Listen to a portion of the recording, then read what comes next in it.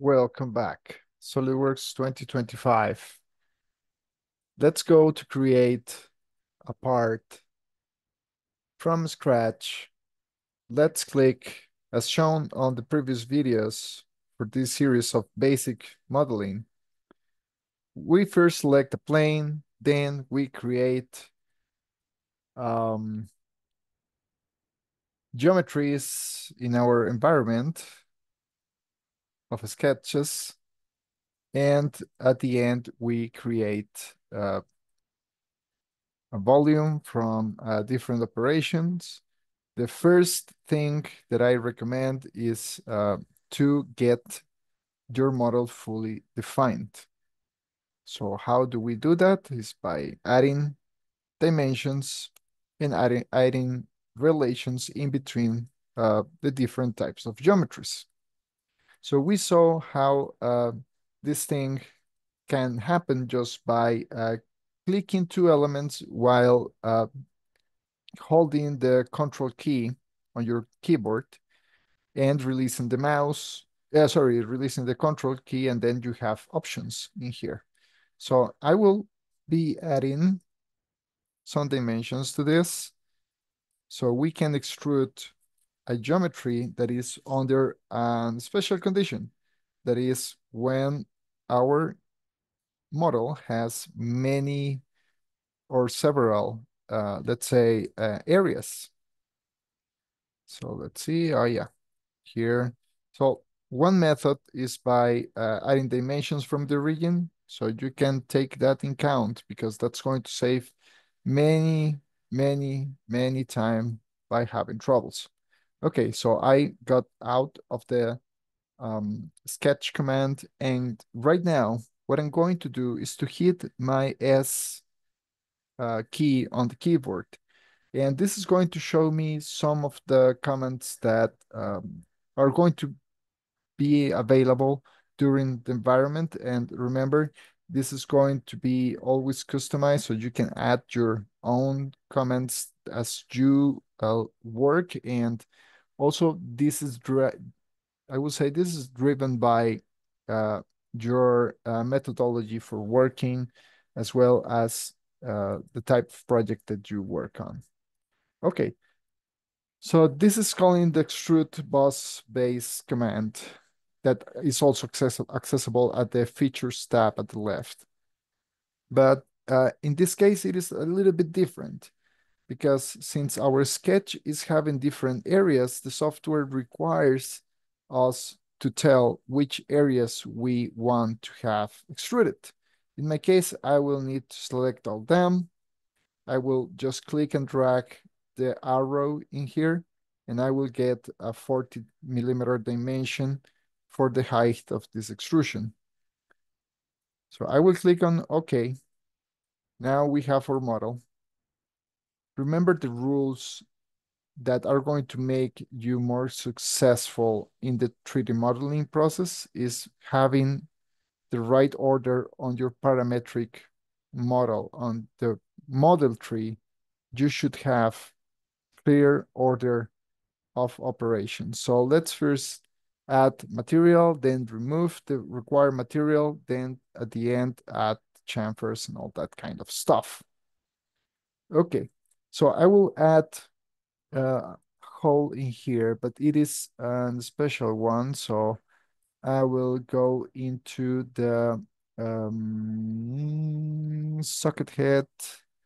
Let's see, yeah, hex socket head. So you have a library of different types of screws based on standards, and the standards defines the type of, the dimensions for the different types of screws. If you need a fit that is close, normal, or loose, let's leave it normal. And let's say that the depth of the hole is going to be along all the entire part. So it's a true hole. So having all that selected, now what we need to do is to select the plane where we want to locate our hole. So by clicking here on position, we have many options, like is reuse an existing sketch, use 3D sketch environment. That could be a little bit tricky, or just go straight to select the face that you want to use. So I will click in here and I will position along this arc. And as you can see, I have a center indicator here that at where I can go and click, and that hole is going to be constrained to that center. I could also click in other part of the face, and I will have to add relations for keep it fully define the position of the hole. For now, I will leave it like that. I will click here at the check. Now you can see that I have a hole. That's great. Let's now add a very quick operation in here. So when you want to create a feature in one face, what you need to do is to click the face with left click and then use this icon in here that says a sketch.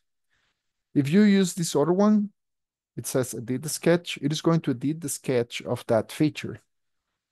So let's say that we're going to create here a pocket. So I will use a rectangle that is a center rectangle because I will like to have this center to the height of this extrusion. So what I do is to position my mouse close to the center. I will have this icon and also this dot. So I will click on the control key and keep it on hold. I click once in here and then click the center of the rectangle and release the control. There I have the option for make it horizontal. And by doing that, I do not need to do any other thing or math or dimension to keep it right center in here. If I increase the dimension of the extrusion, it is going to always be related with center of the extrusion. Okay, so let's do the same with this other one. So my pocket is always going to be centered in there, and it will have dimension of 12 at this side, and it is going to have a dimension of 8 at this other. So how do we place dimensions in between elements? So let me delete this one and call again the dimension tool for our smart dimension. So I will click once with left click the element that I would like to provide the dimension. As you can see, it is already saying, okay, we have this dimension, but if you don't click at the graphics area, if you go and click another element, it is going to give you another type of dimension. So there you go. There we have our dimension for this difference. And then what I did, well, you need to not only click on the element, you need to also click on the graphics area, once more, left click, and it is going to leave the dimension static. But you are going to have this other dialog box at where you can type the dimension and, of course, modify it. Okay, so I will exit from here. I will create an extrusion, but extrude cut, sorry, actually. And I will make it with a depth of 9 millimeters. I will just click here, and then I have my pocket. I will like to have this pocket exactly the same dimensions and everything here at the left. So instead of going and create a new sketch and creating a pocket, doing the rectangle, doing the extrusion, I can take a shortcut and use the mirror tool. So with mirror, what I need to do first is to select the plane or the face that is going to be the reference for the symmetrical condition. So mirror is referring to symmetric, okay? If we need to select the center in here, but we do not have a face or geometry that we can use as a reference, we can use the origin planes. So as you can see, the top plane is going to be perfect for this. But this is only because I started creating my model at the center of the origin at that point when I created the first rectangle. So that's key. Always when model, think about the symmetry. If you're going to have a symmetry condition, what is the most convenient way how to start the geometry at your model origin? Okay, so I will jump into select here features to mirror. And of course, we are talking about this extruded cut. And you can select it from the model tree that is appearing in here, or you can go and select one of the faces. Exactly the same thing. So you can see a preview in there. It looks good, perfect. Let's check the green check. Okay, so let's say that for now, this is the part that we want, but this part requires a little bit of fillets because, for example, if it is done with a CNC machine, all the end mills leave a radius on the corners, at least the ones that are internal corners. So let's add here some fillets, but that's always going to happen, or I suggest to make it at the end of the model. So let's click here at fillets and click this other one in here, and there you go. We have here the option for create the fillets automatically when the model is clear enough for selecting those and go fast. Sometimes it is not convenient enough, but sometimes it is. So if I just want to be concentrated on the pocket area, I will have to select just the first option. This gives me 2 clicks that saved in time. I will click again in here, and the first option is also going to give me the option. Okay, great. So let's leave those as 10 mm radius. Let's now go with this one. So, and well, let me show you, sorry. Instead of going to the fillets command here at the top, I'm selecting the edge or intersection in between the geometries at where I can place a fillet. And I'm then, after the click, I'm having the options that can be used by using that selection. So of course, we're going to have the fillet and the chamfer command available. So by clicking here, let me click this other one. And well, using the same method, I'm clicking very quickly, many of them in just one single click.